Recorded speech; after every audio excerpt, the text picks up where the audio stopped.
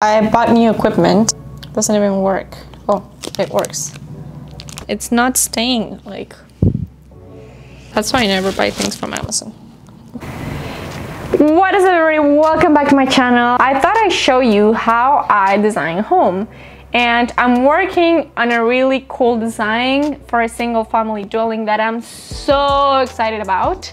So I just thought I'd show you how I go from absolute scratch to a floor plan that works, and how all the space planning process is, what things you have to keep in consideration, such as your zoning and your circulation, your code requirements. I don't know what to say, let's just dive right into it. You will need sheets of paper. I use a black sheet because I love using a white pen, but you can use any color or just white. Markers of different thicknesses. I recommend one thick, one medium, and one thin. Make sure that they are specific for architectural drawings, as the ink won't bleed. A straight edge, an architectural ruler. In my country we use imperial units, but if you're working with metric, get a ruler that is in meters. Tape, pencil, eraser, markers for rendering. I use Copic, and a roll of tracing paper. The first thing I do for my designs is talk to the client. I normally have a questionnaire for them to fill out, and sub questions are very specific. But for the time being, what you need to know is what rooms do they need. If you want a more advanced video about program process, let me know in the comments and I can make a video about that specifically. My client made a list of the must-have rooms in the house. He didn't include some other rooms that every home should have, so I'm also gonna add those. It is very important to add all the must-have rooms that the client has required. A matrix could be in form of a table or a graph, and we'll show the rooms and you will indicate if you want a primary, a secondary, or a distant adjacency. Primary means rooms should be right next to each other. Secondary is that it would be nice to have two rooms close to each other for convenience if possible. Distant, of course, rooms should be away from each other. Because I have done this so many times, I sometimes skip this step, but if it's your first time designing space, you should absolutely do this. We need to keep a good zoning and circulation within the house. Each room of your house is going to represent a zone. Working zones are the ones where you are performing tasks that are normally noisy. The kitchen and the laundry room are both working zones, since you have a washer, a dryer, a blender, and all these appliances that create a lot of noise. Social zones is where you interact with your family and friends. Living room, dining room, TV room are all social zones. Private zones are the rooms where you rest or sleep. You want these zones to be quiet and away from the working zones. Bedrooms and bathrooms are private zones. If you have a home office, it will also likely be a private zone. Sometimes the client will have opinions on how they want their rooms laid out, but as a designer, you want to keep your working zones away from your private zones and your private zones away from your social zones. Some working zones and social zones may be close to each other, for example, the kitchen and the dining room. Buffer zones are closets and stairs, and these zones provide a buffer between the noisy and the quiet, in case you cannot locate them far apart. Some tips and exceptions for a good space planning. Powder rooms should be not too far from the social zones. You don't want your guests to have to walk all around the house just to get to the bathroom. But you also don't want to be sitting in the living room and looking at the bathroom door, because if it were to open, you would be looking at the toilet, and that's not a nice view.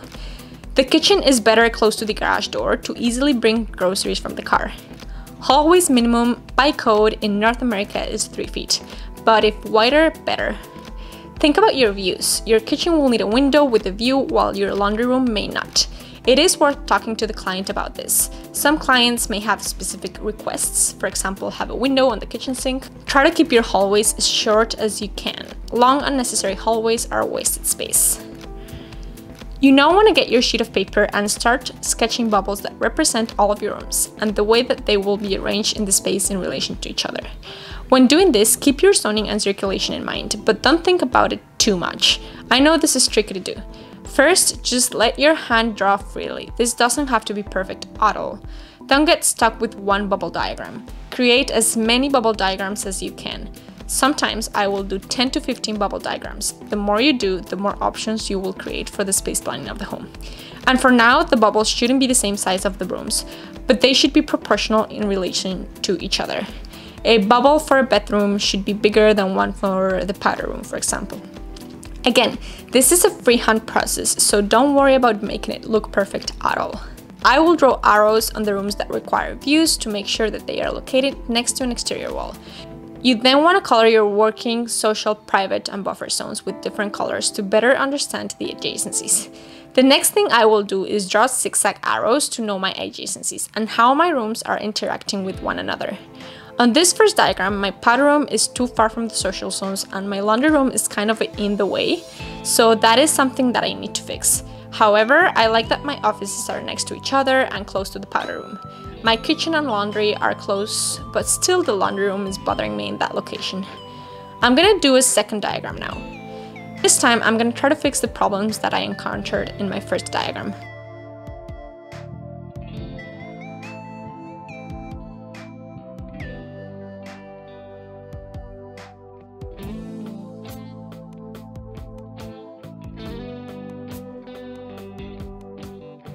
I am liking this one, but I would rather my stair to have a window view. In my third diagram, I keep almost the same layout as the second one because I really liked it, but I am switching my stair location so that it has a window. I really like the way this turned out. My social zones are close together, as well as my working zones, and I have buffer zones separating my private from the working and the social zones. My powder room is pretty close to every other room. And I forgot to mention, this house has a basement, so I also have to relocate the stairs coming down to the basement. I will do exactly the same thing for the second level of the house.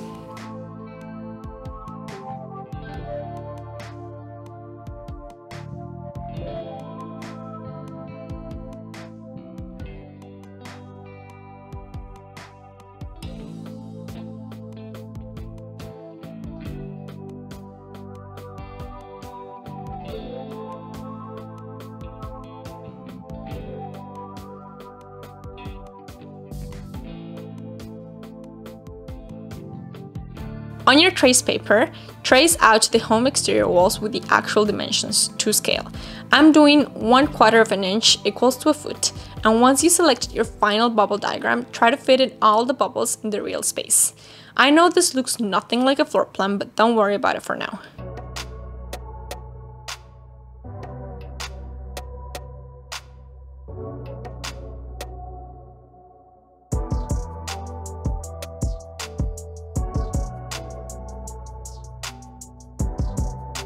Color them in to differentiate the zones, and the same for the second floor.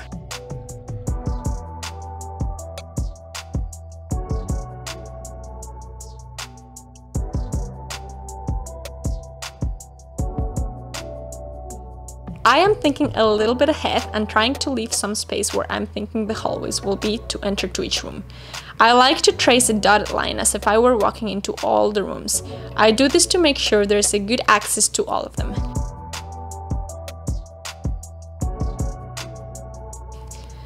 You now want to place another trace of paper on top of your bubble diagram and try to convert your bubbles into rectangles so that they look more like actual rooms.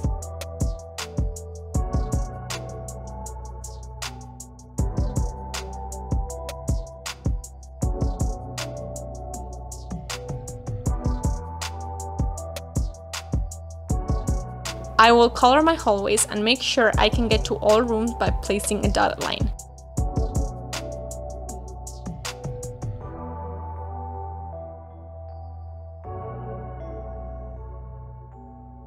You can now remove the bubble diagram from underneath. On top of your block diagram, you are going to start polishing your floor plan. Here's where your floor plan has to start making sense. Draw wall thicknesses, hallways, doors, and some furniture. Use your scale to make everything the right dimensions. Try not to eyeball any dimensions. Furniture doesn't have to be exactly the same size you want it, but make them in proportion to the room. I use pencils first because you will keep erasing stuff, and once I'm happy with the result, I will trace it with a marker.